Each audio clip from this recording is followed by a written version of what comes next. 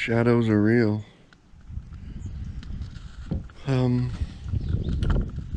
Necessity.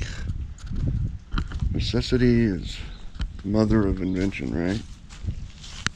So I just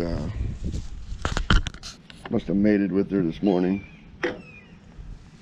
Probably while I was on the toilet. I don't know. I'm not sure when it happened. But you got a sawmill shed. And most of your sawmill sheds, a lot of them that I see, there's a lot of sawdust here, have got a wall right here, and you put the sawmill so you're blowing sawdust right up against the wall. You got a concrete floor, and then you're scooping it out with the scoop shovel, right?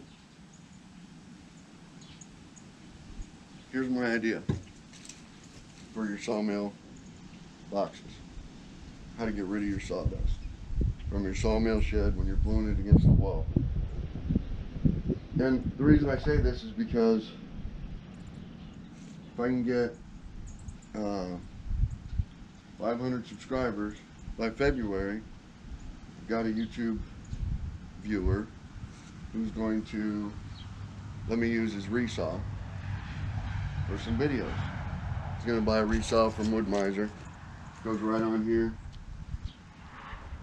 It'll be a big conveyor belt that goes on here. You put the boards on here, and the head of the sawmill will stay stationary. Then you'll send the boards through here, and they'll come out the other end. I can't do that because at the other end of my mill is a corn crib wall. The way I've got my sawmill shed set up. So I'm just going to be the guy who says so.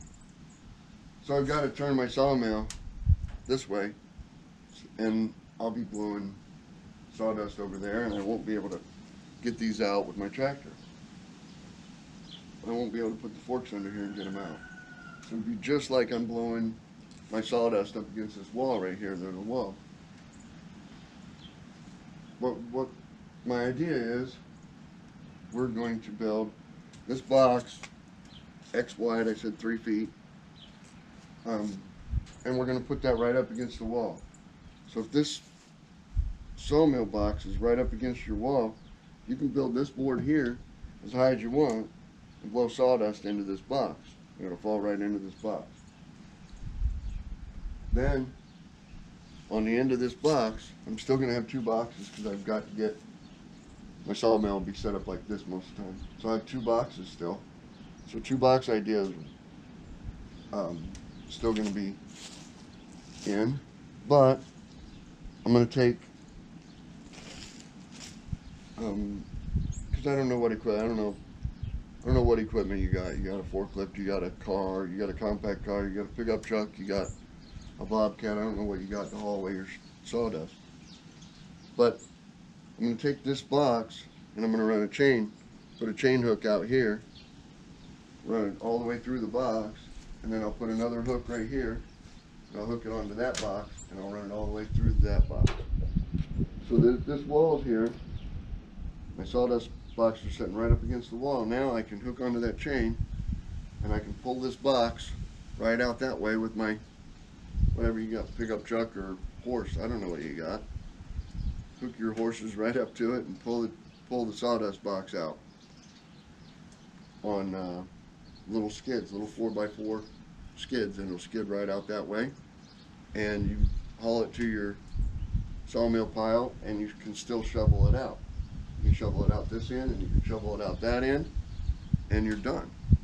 The sawdust is gone to your sawdust pile. No having to carry a bucket, no having to scoop shovel. Scoop shovel will carry the scoop shovel into a dumpster and all that. You hook up a chain here, pull this box out, hook a chain to that one. You can pull them both out at the same time if you got 2 horses. Whatever you got. Then you can still, once you get out there, if you have a forklift or you have a bobcat or you have a compact tractor, you can still build your forks on the side to get into the box, pick it up, unhook the chain, and carry it away. that will be for when I turn my sawmill sideways. When I turn my sawmill sideways, I'll still be able to pull boxes right through here. I'll be able to pull them out of the sawmill shed, and then pick them up and carry them to my sawdust pile. Pick them up with the forks on the tractor. So it's kind of hard to understand without an actual wall here and what I'm going to do, but I'm going to turn this sawmill and it's going to be facing this way. So all my sawdust is going to be blown over here. My 2 sawdust boxes will be sitting over here. So I can't come in with the tractor from that way because the corn crib's there. I can't come in and get under them with the forks and pick them up. So I'll put a chain on them, hook them together, and I'll pull them out that end. When I get out there, I'll unhook the chain and I'll drive sideways into this box, pick it up with the forks, and haul it off to my sawmill, or haul it off to my sawdust pile.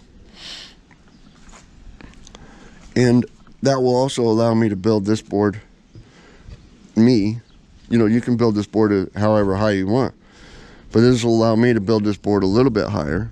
I'm not going to go up 4 feet like you could if you had a wall here.